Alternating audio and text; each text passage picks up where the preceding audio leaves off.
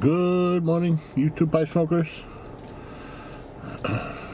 First of all, prayers and best wishes for Corvette Jim's son. I guess he's in the hospital in serious condition. So pray for Corvette Jim and his family. I see many other YouTube presenters have done that, and hope everything works out well. It's Monday, September 2nd. Looks like rain in the forecast for New York. I haven't seen the news yet for the hurricane report, but hope it's not as bad as they predicted.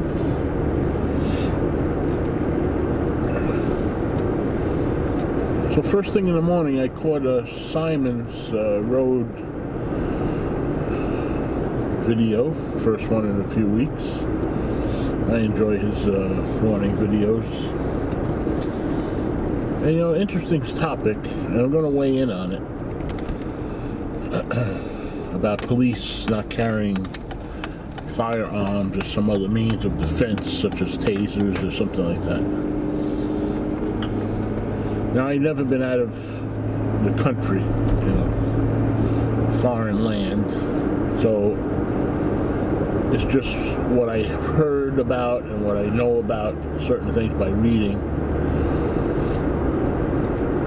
At one time, the London police, I guess Bobby as it's referred to, was feared. They took no nonsense from anybody. You were on the street late at night, you got questioned, where you going, where you coming from, and there was no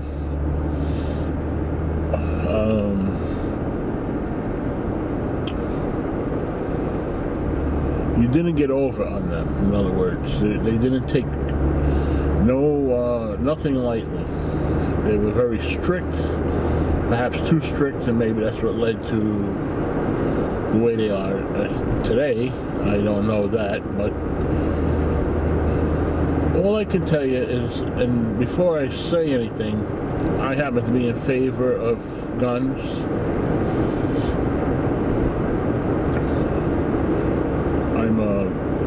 I have a pistol permit myself. I used to hunt, I no longer hunt. I lost interest in hunting. And, you know, anything, when you grow up as a kid, you get disciplined, and usually,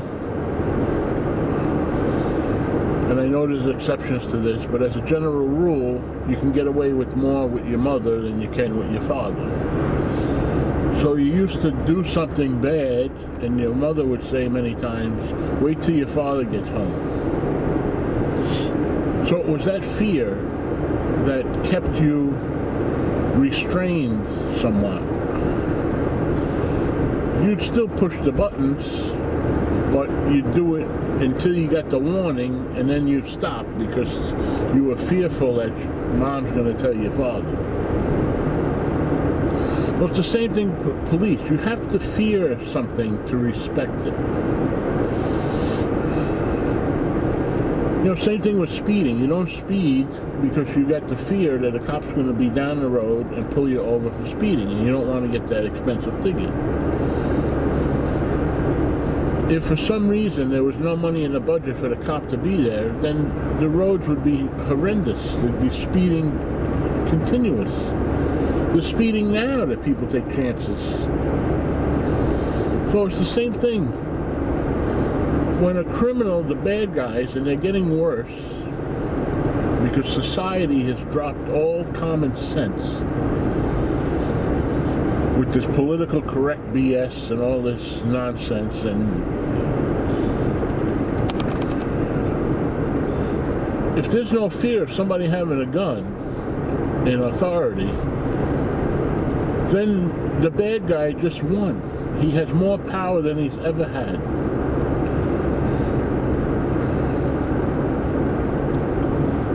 Now, I know all the arguments, well, you have a gun, what if the guy goes nuts? Well, I have a car, what if I go nuts? and I decide I'm going to kill a bunch of people. Well, I drive the car into a storefront or a crowd of people. You know, it's such a foolish argument. If somebody wants to hurt somebody, they find a way to do it, whether there's a gun involved or not. But to have police, I'm surprised they even have police officers in London that would agree to taking a job like that. So Simon gave a scenario. You're going to pull some guy over. He comes out with waving a sword, and I have nothing to defend myself. Are you out of your mind? How is he going to protect anybody? Unless he's a Bruce Lee or a Chuck Norris or somebody like that. And there's a few of people that can do that. Then I want him to have a gun or some means of tranquilizer gun or something. I don't understand why that's never been implemented anyway, if you want to know the truth.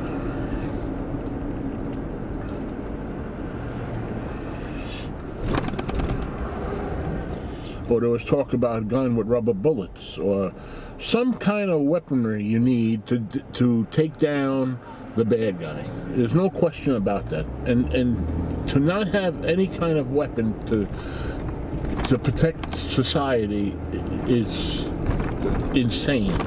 There's no question about that. There's really no debate even, because it's just insane. That would be like taking the U.S. Army, and removing their weapons. What are you, nuts?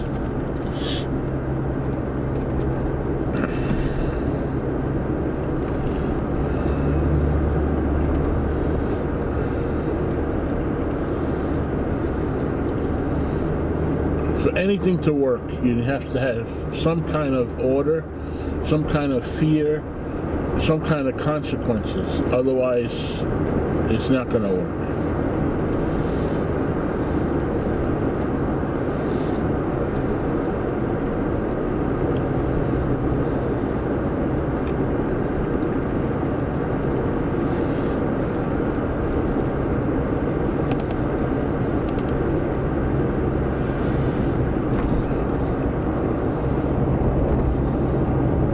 You know, go back in time. That's what you have to do.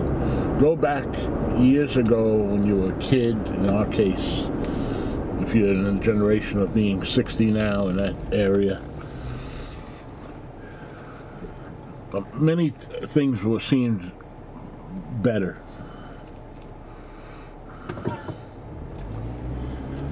There was a more family unit. There was more respect.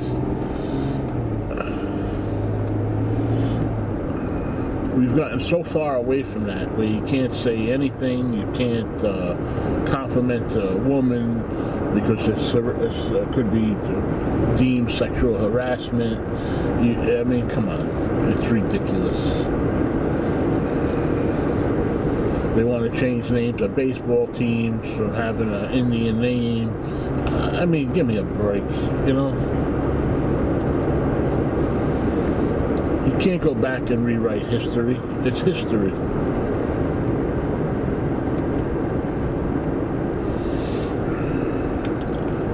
Learn from it, improve, and move forward. Take down statues.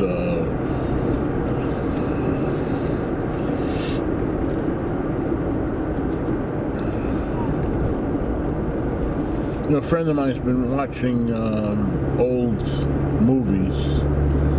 On one of the channels up here, this cable, they have these older movies, and he's watching a movie from the 60s.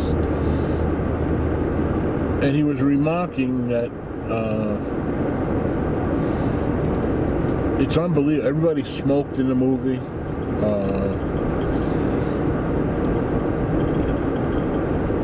Everyone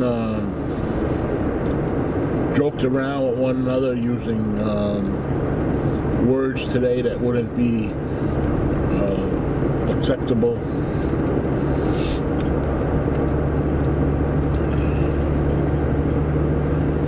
And I'm not saying smoking is a good thing. I'm just saying, you know, times have changed so much that really lost our way in a lot of respects. Bring back the old values. Bring back dress codes. Bring back order.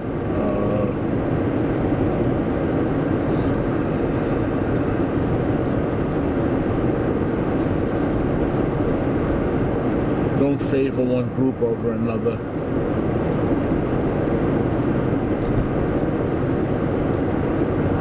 Make parents be more accountable for their kids. Give teachers more power.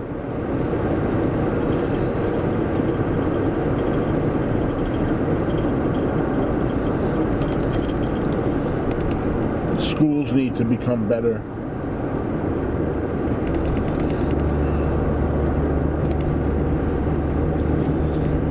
That's how you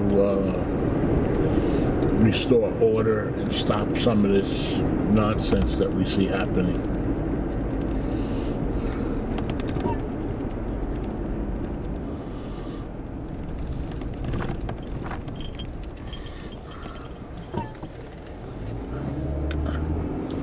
You don't cater to every group, every wingnut out there. Do it with facts.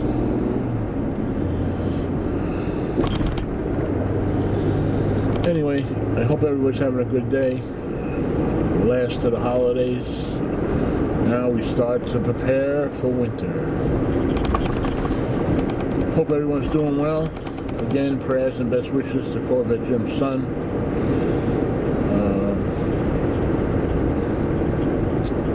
I hope everyone has a great day. Thank you.